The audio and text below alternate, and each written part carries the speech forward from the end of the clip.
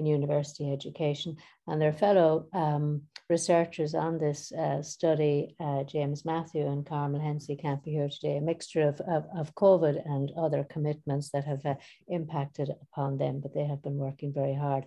And these 4 colleagues have been our teaching fellows and have done outstanding work on this kind of research since the time of their appointment, and got very interrupted by COVID and pivoted extremely well because of COVID and benefited the university hugely in that regard. So I'm looking forward very much to what they have to say this afternoon. So hand it over to you, Emma and Crystal. Thank you. Thank you very much, Marie and David, for that introduction. And thanks very much for the opportunity to present today. We're delighted to get a chance to present to the CSHE group. We want to talk about fostering metacognition in university education. And just to set the scene, as Marie alluded to, this all started as the UCD Fellowship in Teaching and Academic Development. The overall aim of this was to explore how the move to a new VLE could be leveraged to support meaningful learning and the university education strategy, with a particular focus on this from a pedagogical perspective. So it brought 4 of us together that didn't know each other from very different disciplines, which was fantastic. We all had a real interest in teaching and learning and were keen to proceed on this project.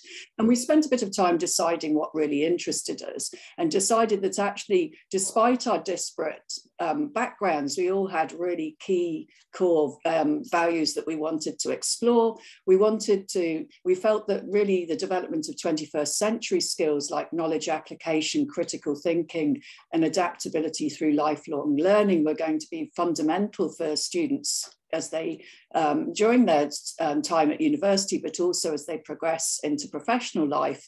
We wanted to really combat surface learning and students not linking concepts, which often happens with fragmented modular system if we're not careful, and overall to promote student engagement. And the theme that we thought we could really tie this together with was promoting metacognitive skills in students.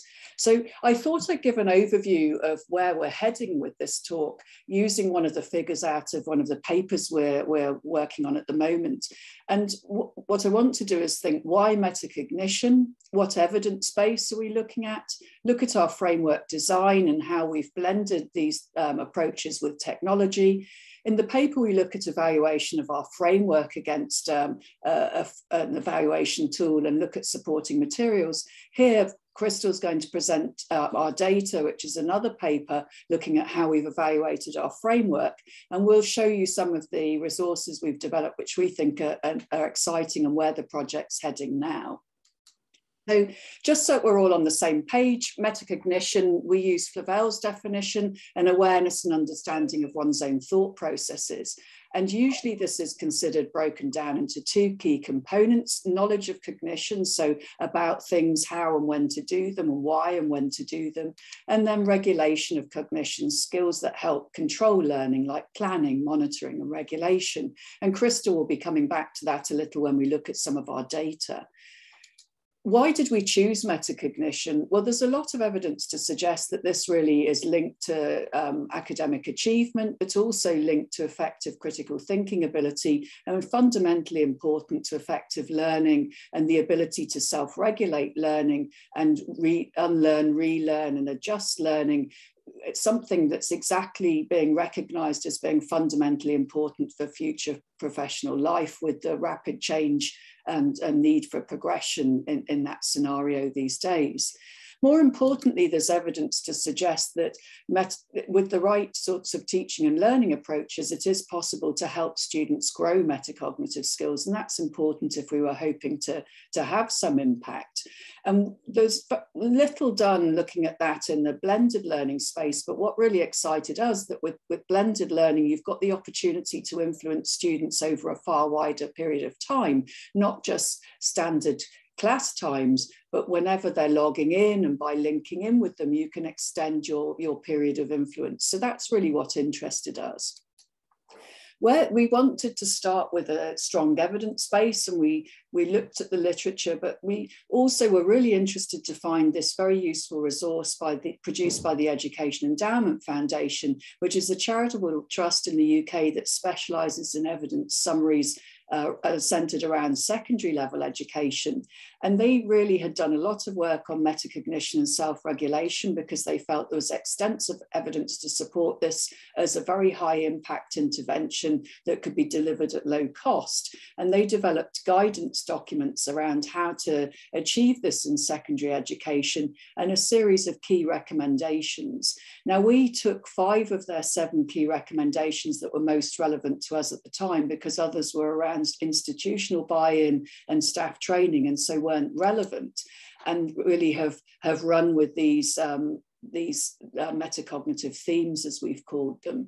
So what they demonstrated looking at the literature is that you need to explicitly teach students metacognitive strategies. You need to model this thinking through the teaching approaches you take.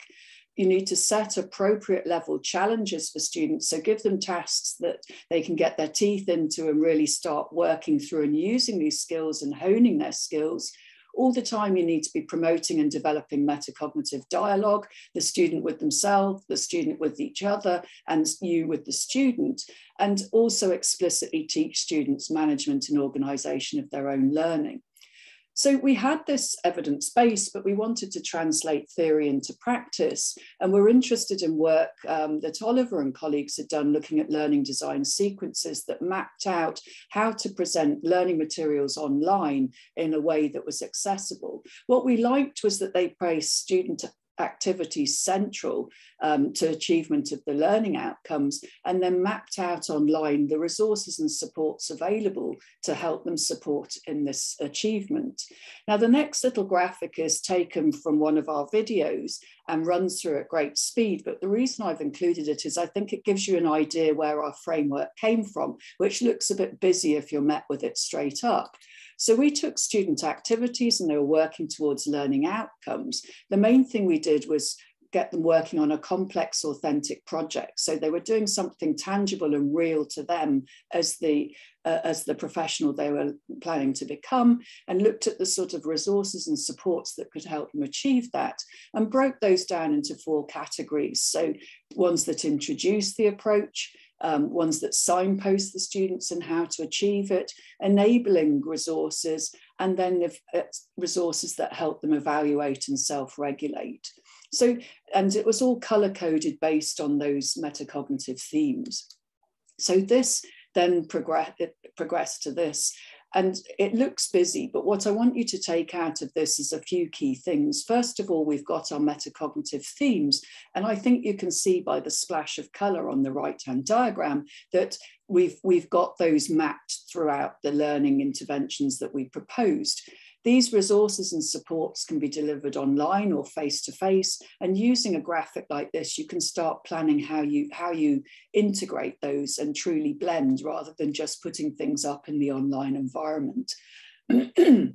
So this shows our overarching metacognition design framework. And this is really designed for use in a variety of settings. And the idea is that you then develop a bespoke version for use in your own practice. And what we've done is term that the metacognition design sequence. But first of all, I want to just show that we've got our IC strategies for learning just highlighted here, showing which bits relate to the introducing, signposting, enabling, and evaluating. So this shows a metacognition design sequence that we developed for use in veterinary medicine, hence my dog making his way in appearance, just to prompt us that it's veterinary here. The vet students were working on this clinical module on a subject that they often find quite challenging. What we decided to do was set them on an authentic project, which was working as a vet to problem solve a case that presents to them in groups. And they had gradual disclosure clinical cases with all the materials, CTs, videos, MRIs, blood results, and they had checklists that helped them guide them through the process from start to finish. They then presented that in the form of an infographic highlighting what knowledge they needed and how it related to knowledge they'd gained in earlier years, and presented that to lower years in the vet school. So they really had to explain it because to teachers to learn twice.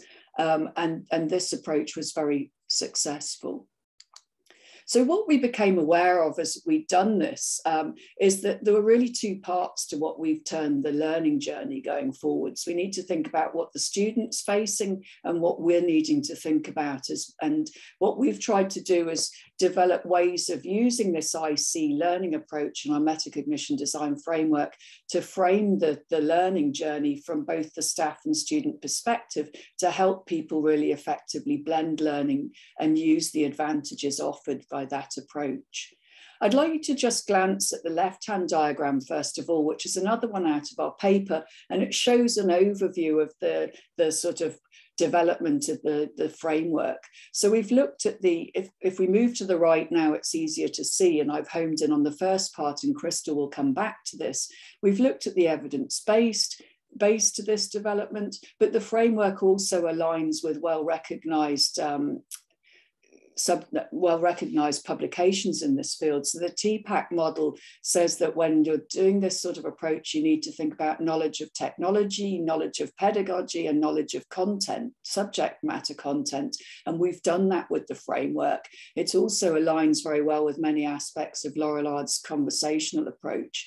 And not only that, several landmark publications on good principles of good undergraduate education. So we feel that it has a strong grounding. So we've now developed the metacognition design framework and have a workplace in Flow to show people how to develop their own metacognition design sequences and then how to set about aligning those with the appropriate technology. And I just want to show you snapshots of that because there's not time to go into any detail before Crystal shows you a little bit of our data. So when we're thinking about these metacognition design sequences, the main thing we want people to bear in mind is think blended and think usage of the VLE to enhance exposure time, personalization of the student learning journey, and really impact them being able to think about their learning and being more actively involved rather than just passive consumers of knowledge. The other aspect is to think about managing your own workflow and ways that you can help with that.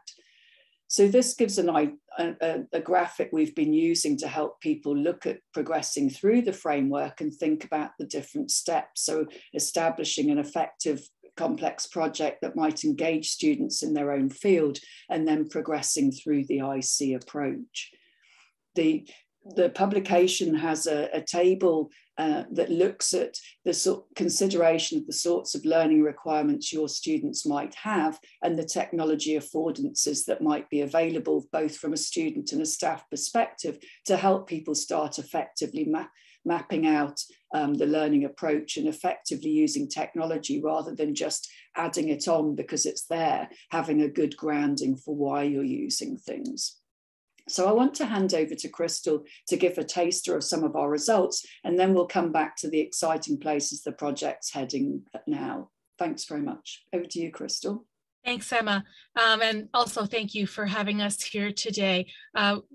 This is a great opportunity for us to talk about some of the things that we've talked about before, but also to talk about some of that new and exciting stuff that we're doing. So first of all, one of the things that we were delighted to find was that we each took our module and we implemented this metacognitive thinking, a design for the students to follow through and just to see, did it have an impact on how they approach their learning? And so as you can see here, we had positive results. We had significant results in our statistical counts. Students had to do a survey, a metacognition standard survey. It's a survey used elsewhere. It's at the bottom there, the inventory.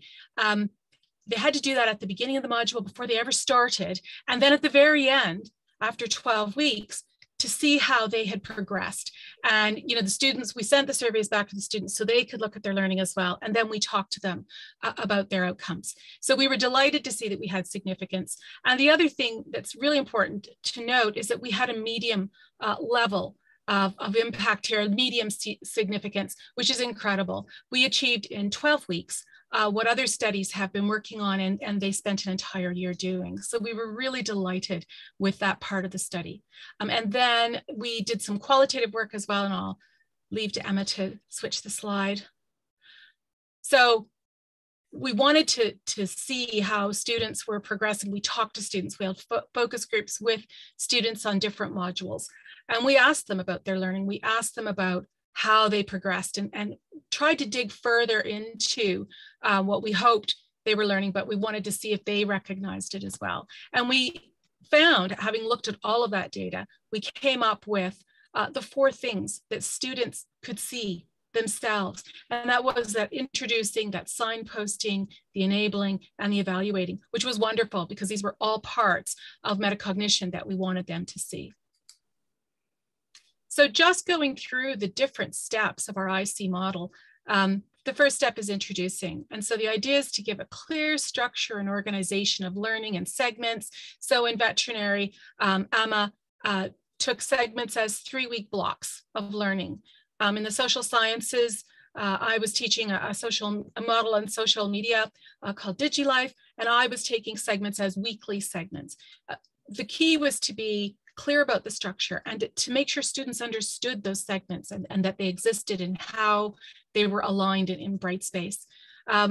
So there's that logical presentation. Students don't want to get lost in Brightspace. They find, if you think staff find a VLE confusing sometimes, the students are trying to find content that they really want to find.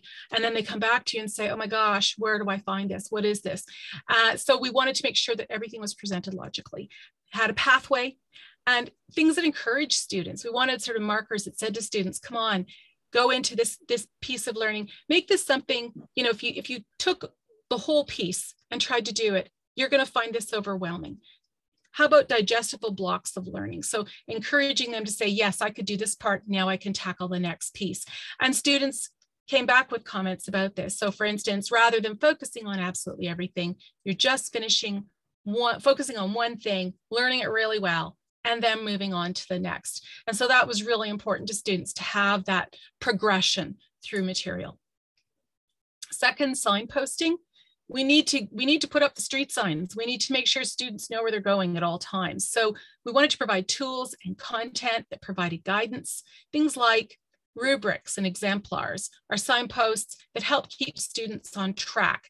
And students recognized this. Seeing the rubric was really helpful. So one student commented that rubrics are really, really handy because you've got to learn a bit more, like you knew a bit more of what was actually being asked for. So they're always looking for that secret decoder ring to their learning, and the signposting helped them get there. Enabling is the third step. And this is looking at tools. So in Brightspace, you know, we use things like checklists, tools that can support students as they progress along, things that motivate them. Ticking off everything in that checklist is really satisfying. And these things facilitate self-regulation of learning, and they increase student confidence. So for instance, one student said, on the left there, the checklist was very self-motivating. You knew what you had to do. So no surprises learning, right? They wanted to know. And then you literally just tick it off, and it's kind of broken down into more manageable tasks. Definitely, it was very useful. So they really found these checklists were a highlight. We also had our final step, evaluating. These are checkpoints in learning. This is where students can pause and say, did I get it? So we wanted them to self-evaluate. We wanted them to check in on their learning. So we did things like peer feedback, video feedback, feedback from instructors.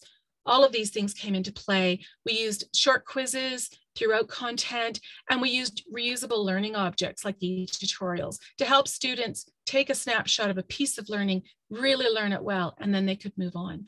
And of the quizzes, students said that quizzes were a really nice way of testing your knowledge of the module without being worried about stressing out for tests and stuff. Really helpful in terms of self-directing your learning. So they're picking up on, you know, their role as a learner.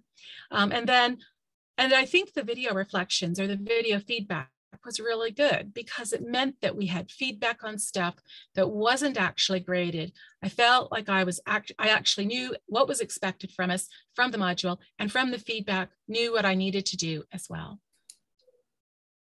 Finally, we provided multiple opportunities for reflection throughout our modules. We wanted students to stop and pause and think about their learning at key points. And we felt that this was, this is a good way to get them really deeply thinking. And this reflection did deepen learning by helping students evaluate and plan for future learning. And students noted this. Reflection was good for making you actually think about learning. It made you actually think about the points that I was thinking over rather than just blindly going through the points of the lecture. So there was a purpose, they had direction, and that was important. And the reflection supported that. So Emma talked to you about the first part of our project overview. Now what we're doing, so we've talked to you a bit about the IC approach, our metacognition design sequences. We map these onto appropriate VLE tools. So we've mentioned some of those, checklists, etc. And then we did trials as case studies. And so now, we've been working on exemplars. We're working on developing a community of practice with metacognitive champions who are taking the model and implementing it in their own module spaces. And we have also created, it's a little different as a publication, but we've also created a video case study for the project and many case videos. So we're entering into, I think, a really exciting phase of our work. So we have 2 papers in preparation that should be hitting an editor's desk any minute. One is on our design framework, and the second one is on that putting everything into action and those results, those quantitative and qualitative results, and digging into those a bit. And so hopefully that will be out soon. And we hope that these will provide, again, a flavor of exemplar that people can use to take on this model in their own teaching practice.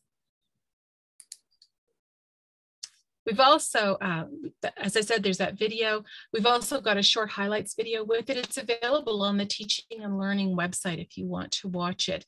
The case study videos, those mini videos, we thought that this was a really good way to take a snapshot of each of our disciplines through one of our modules. And also we've recently had a National Forum supported seminar, and we saved our video. And it includes a keynote with Professor Sandra McGuire, who's an expert on metacognition in the United States. So this forms part of our ongoing look at metacognition, but also our outreach and dissemination to others.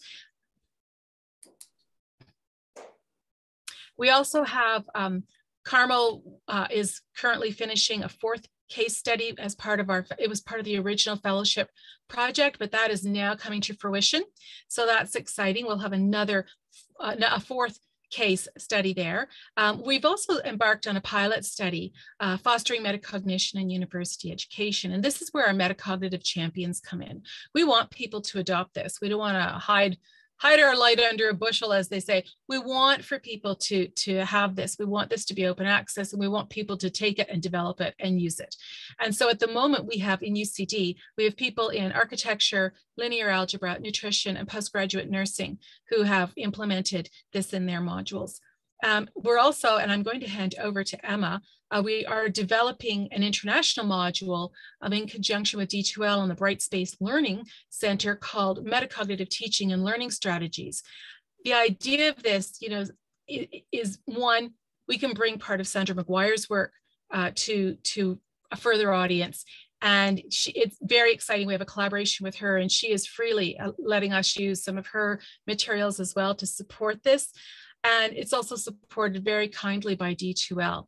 So the idea of the space, and I will hand over to Emma, the idea of the space is to provide that place where people can become metacognition champions and train themselves, train the trainer. So I'll hand over to Emma now. Thanks very much, Crystal. One thing we were always aware of, we've presented our work several times. I know Marie's heard various iterations as this has grown, and it was always, there was a lot of arm waving at various points that was, here's our model, and we do it, and this is our trial. And the bit in the middle was a bit lost in terms of trying to explain that process. So that's what we hope will be helped with the paper that's planned that out, but also the paper's designed to link in with this learning resource and our videos to really enact things in practice. So we want to invite educators to join us in this Bright Space learning module, metacognitive teaching and learning strategies, because they can actually try things out in practice. Because one of the recommendations has always been, and that was actually with the TPAC model, that actually learning by design is very powerful. So we're inviting people to learn by design and join this learning by design module, which they can try out and try the approaches. So I thought I'd show you just a few screenshots. It's due to launch in the next few weeks. And will be open internationally, as Crystal said. So it introduces learners to our project and helps them join and develop their own metacognition design sequences, working collaboratively in a community of learning. So this just gives you some snapshots of the content there, that they're welcome and learn a bit about metacognitive strategies, metacognition, designing for learning and the framework and putting it into action. It's designed to be interactive, and it breaks it down into step-by-step challenges for them to join us. But the really exciting thing is that we're hoping to data gather in this to actually use this as a way of informing how our framework's performing in terms of people using it, and develop further resources. And as Crystal's also said, we hope to use this to train metacognitive champions to join us to develop further people utilising this approach and develop further resources still.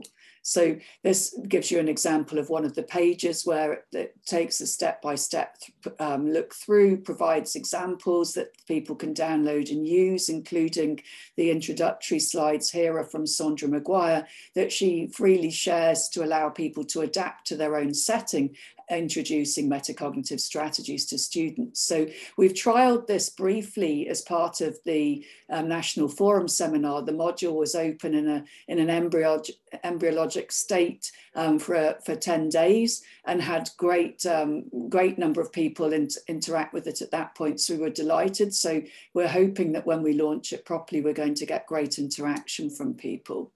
So what we're hoping to do is further grow this community of practice. When we roll out the module, as I say, we're hoping that this will allow us to data gather and disseminate more widely, recruiting other people.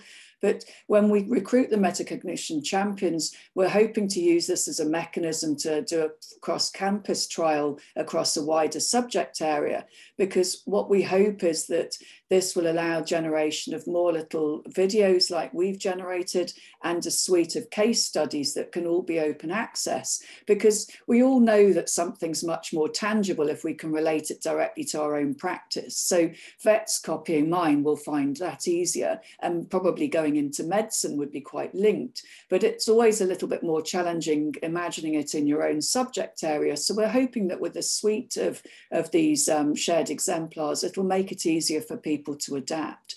And we're working on looking at identifying sources of funding as well.